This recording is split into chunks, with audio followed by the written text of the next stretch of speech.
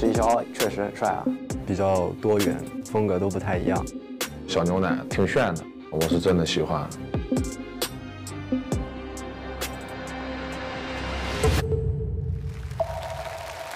迟亦骁，我觉得一开始你进来的那个刻骨挺喜欢的，但是后面我觉得一些编排的方式就没有再去能把这个 hook 再凸显出来，而且可能后面有一些失误，所以就比较可惜一点。小牛奶从开始到现在，在你自己的风格上面、使用资源的方式方面、旋律创造的方面，我非常欣赏，所以希望你有运气可以继续一帆风顺下去。好。但是我还是想要说一下，乃慈，你在台上走动真的太快了。开始到现在麻木没有感觉，我无法替代兄弟陪我烂绝。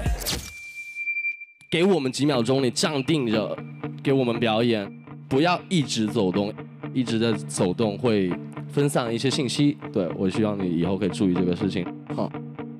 迟亦骁，其实我也很喜欢你，而且是越来越喜欢你。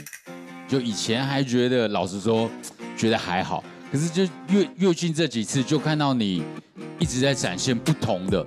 因为其实我觉得，一个说唱歌手，他可不可以驾驭各种不同的风格是很重要的。所以起码在这几次，我都看你在玩不一样的东西。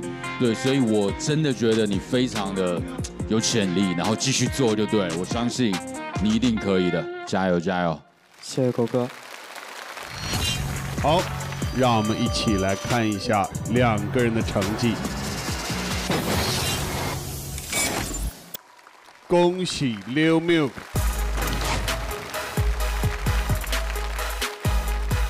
我就觉得迟亦骁也蛮可惜的，因为，哎，算了，反正就好好搞嘛，哥。你别忘记帮他当嘉宾啊！好。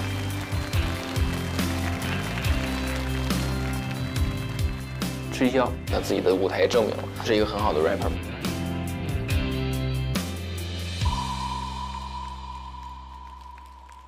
我自己看你一路比过来，我自己的感觉是，到后面会觉得你有点失去狼性，或者说失去往下走的欲望。我不知道这个因为什么，但是我相信你一定会 be something， 好吧？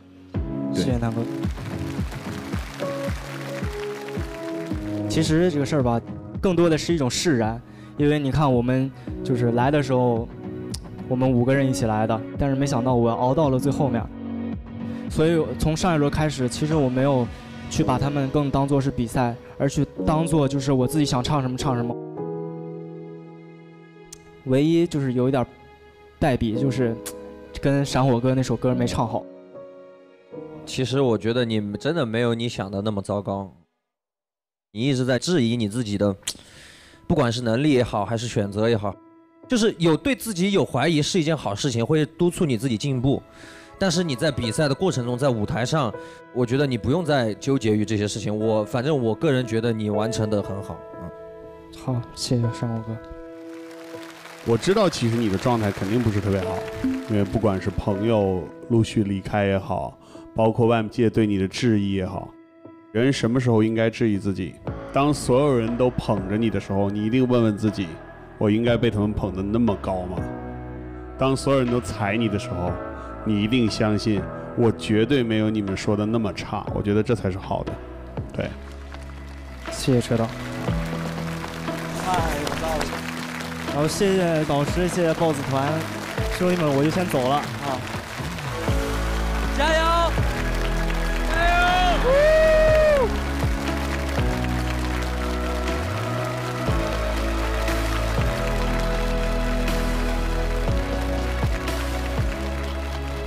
其实走到这个时候，感觉挺魔幻的吧，像做梦一样那种感觉。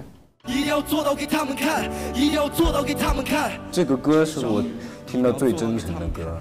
挺感谢周震南 BOSS， 出舞台的时候能给我直通链嘛，